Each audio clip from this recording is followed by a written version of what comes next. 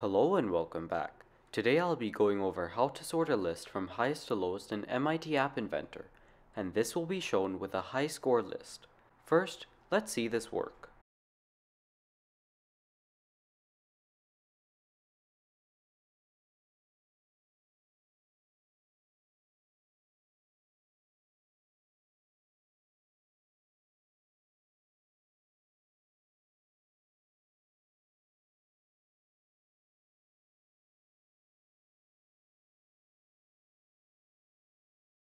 As you can see in the video, whenever we provide a number, it sorts it from highest to lowest in the high score list and puts the number where it belongs.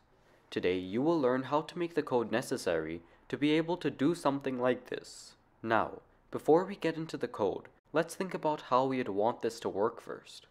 When we have a score, we want to compare it to the already existing high scores, being our first, second, and third places, or however many you want to have. We should compare our score to the first three items in the high score list, and if it's higher than any of the scores, then we place the score above the number that it's higher than. Now that we understand the basics, let's make the code.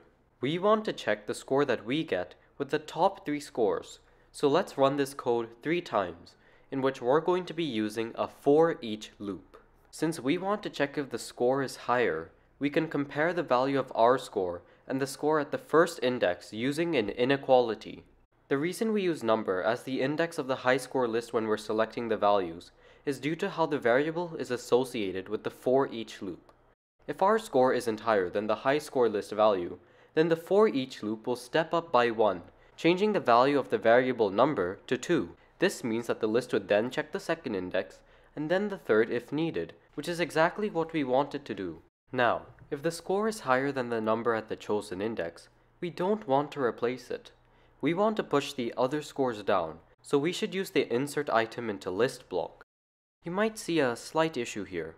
With our given code, if, let's say, a number is greater than the highest score in the list, that means it's going to be greater than every single score in the list, meaning that every single score would be replaced by that number.